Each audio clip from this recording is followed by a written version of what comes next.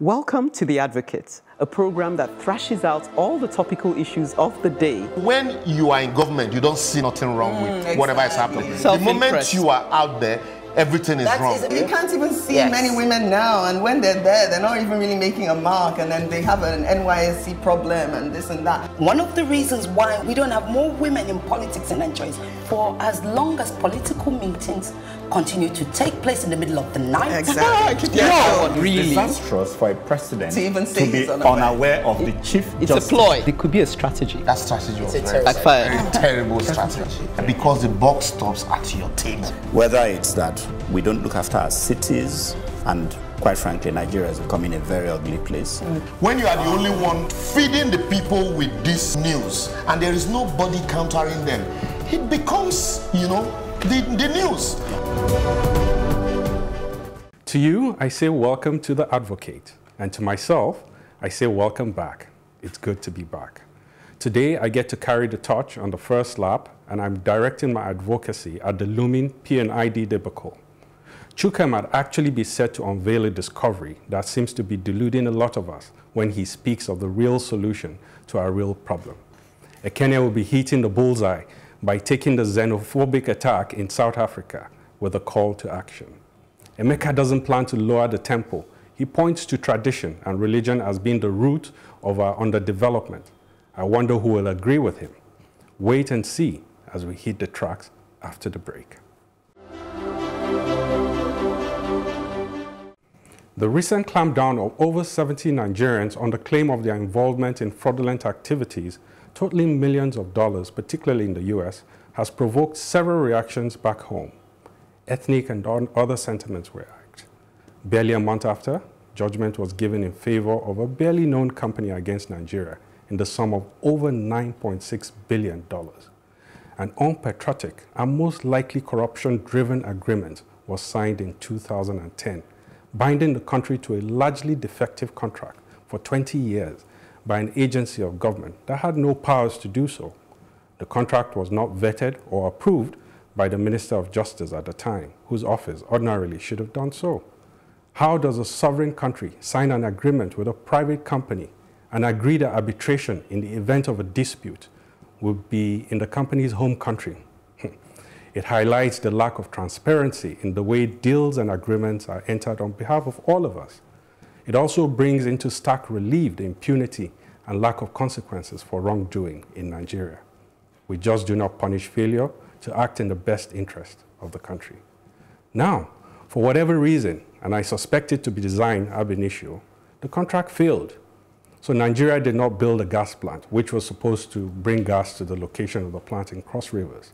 I still have not heard a plausible reason for this, except that the economy could not make it feasible to build one. It should be noted that P&ID never built the proposed gas plant. They claim to have invested $40 million on equipment and foreign direct investment in the country.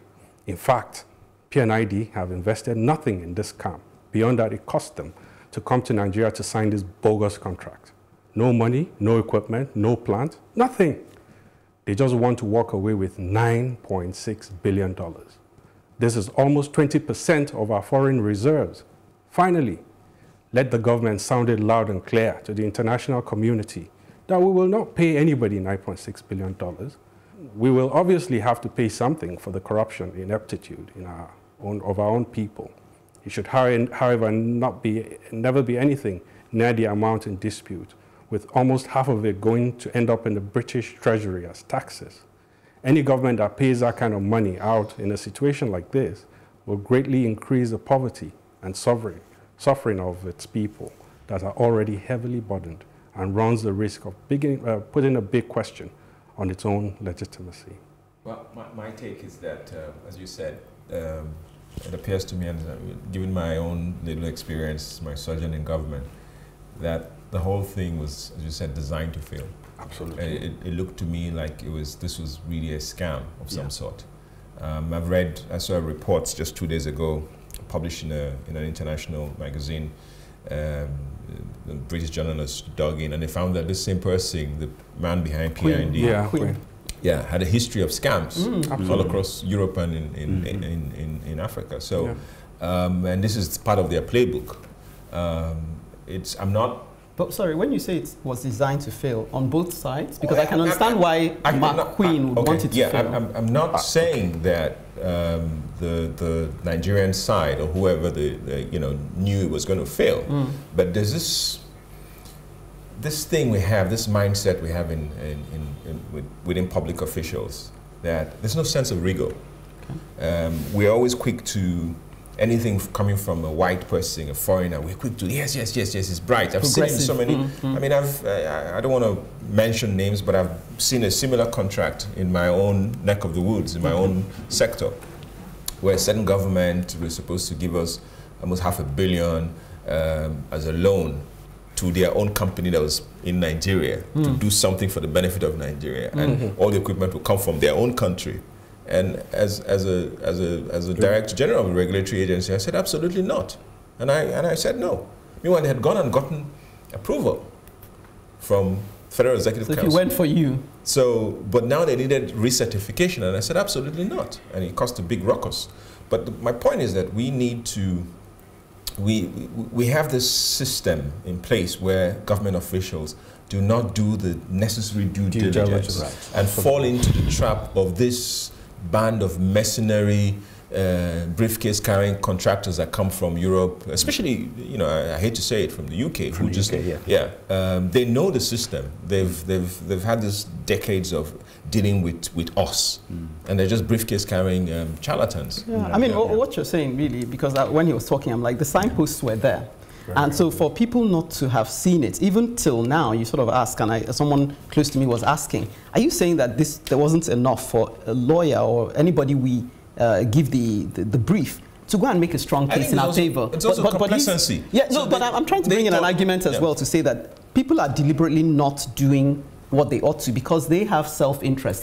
So the briefcase carrying people are giving them some incentive to look away, and they're happy to enrich themselves at the expense of the national coffer. So I feel that this case, we need to make an example. And the reason why till today maybe people are still hesitant to blow it wide open is because the implications will mean that some very heavy, so maybe this cabal we keep hearing about in the shadows might finally come out of the shadows, and we know who they are. And let it happen. Because I think that, I mean, sometimes bad things happen so that we learn lessons and we get better for it. And so maybe this is the perfect example of how we move on, how we stop this kind of stupidity in governance. Because I also think that, and let me say, yes, two things have happened here. You had the initial scam and initial complacency of the government agency involved to do the right thing.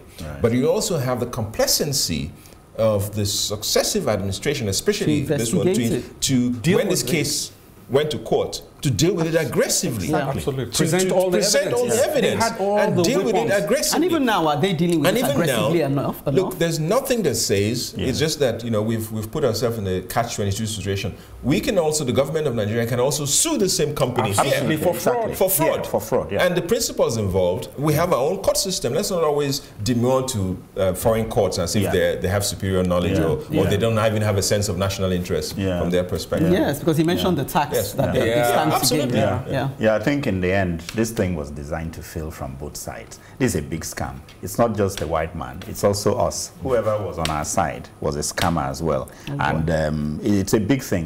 This sort of figures, somebody is somewhere hoping it all goes through. Nigeria pays. He's Nigerian, by the way, or they are Nigerian, this group, and they're waiting for their payday. A lot of the from their own country. Nowhere to be found, by the way. They're waiting for payday from their own country as part of this sort of thing. So it's an amazing country. And they don't mind that 1/5 of our foreign reserves sinks into this. I mean, they won't get 1/5. No, you see even the P&ID people are saying, but we're still open to negotiation. So you see, that's part of the scam. That maybe government has offered them 600 million. So the question we're not asking now is, P&ID, they've not, there's absolutely nothing on ground, no plant, no nothing. So what justifications they have to claim, to make all these claims, right? They never had the intention to build any plant. And let's be clear, the motive behind this whole thing is laudable. I mean, we're trying to reduce gas flaring and all of that. So but who would give the kind of concession they gave to the company. Well, I mean, I did a bit of... Arbitration in their country, 20 years. The much I did of law, when I did law, there's such a thing as Unfair Contract Terms Act, OCTA, where if the terms are so lopsided, you can actually just say, no, this contract was not actually a viable contract on the basis of the unfair we need to also look at the fact that in this case, in this particular matter, the substance was not about whether they built a plant or not. It was a breach of agreement. Okay. Right? That we didn't supply them with the gas. Yes. It was a breach of agreement that you said. But the agreement was very clear. Yeah. You'd give us the feed, we'll build the plant. When it goes to court, they're not looking at the substance. They're looking at what your negligence. Yeah, your negligence. Your negligence. Right, yes. And also, I also think that what infuriated the court in this instance is that the lackadaisical attitude of Nigerian defense to put up a defense. Because that 9.6 seems to me to be almost excessive and arbitrary. Like the judge just said, you know what? You should pay this maximum for your punitive. For your own, shall I use the word, stupidity? Yes. Right. And I think that's another issue because we just seem to this is not serious. Okay, we know it's a scam, but therefore we're not going to defend it. It doesn't matter. Apparently, by the month, 1 million is being added to that figure that's right, in interest, which is astounding. But I like the way you started anyway. I like the fact that you started by reminding us that we're getting all excited about the FBI list. Right. Crimes in high places. And yet look at some people who are stealing 9.6 billion. Those guys are bigger scams. Yes. The whole thing, I mean, look, I don't want to sound, but... Please sound it, because Europeans have a richer history, if I can use that, of scamming. Professional scammers, and it's well disguised as businesses. Tax evasion. They have more experience than us. We just... I think the whole thing is that because we're more flamboyant. Small boy, you make $20,000, you go and buy Mercedes-Benz and you start making noise. But these guys, they do these things, they do these things. They've been doing these things. Offshore. They know how to do these things. They've set up, they've built an industry based on this kind of So what do we, I mean, again, because I always say to myself, what do we as individuals do? I know that even the average man on the streets is watching this thing and he knows that his life is somehow tied to this 9.6 Exactly, of course. But and we know that these people have been getting away with murder, as it were, or looting our treasury for years, and we can't put our finger on it, even though the newspapers are telling us they're going to expose them. Let's wait and see. But what do we as individuals do? Do you have any idea what we can do to ensure that this conversations such as this, awareness and highlighting it, and putting pressure on the government agencies, especially the EFCC and all the agencies of government, and it's not just a question of criminal investigation now. I think that even a Office of National Security Advisor should be involved in this, because this is national security. This is a question of national security. If 20% of your foreign reserves is going to go into paying somebody in this kind of thing, have to know whether you have to know what's everything. But even the matter you raised, on an individual, one-on-one, daily thing, the matter you raised about people pressuring you to basically step aside so they can loot. I wish we had more whistleblowing on matters like that, because these are people who are habitually doing this, and you want to make them afraid of the law in some way. It's just like, why would you not blow the whistle on such people? Maybe if you... The point is that we have a system in place where, depending on who you are, and you own... Look, Nigeria is still pretty much a country of boys' club. Right. Even the law bends to politics.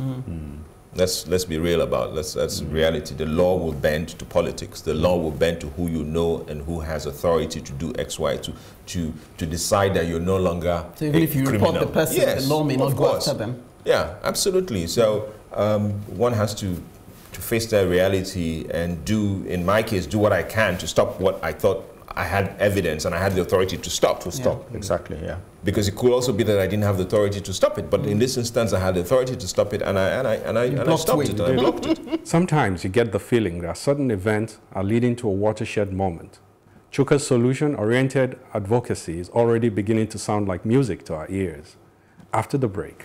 Welcome to The Advocate, a program that thrashes out all the topical issues of the day. When you are in government, you don't see nothing wrong with whatever is happening. The moment you are out there, everything is wrong. You can't even see many women now, and when they're there, they're not even really making a mark, and then they have an NYSC problem and this and that. One of the reasons why we don't have more women in politics in Nigeria is for as long as political meetings continue to take place in the middle of the night. Exactly. Really disastrous for a president to even say to be unaware of the chief justice. It's a ploy. It could be a strategy. That strategy was very terrible strategy. Because the buck stops at your table. Whether it's that we don't look after our cities, and quite frankly, Nigeria is becoming a very ugly place. When you are the only one feeding the people with this news, and there is nobody countering them, it becomes, the news.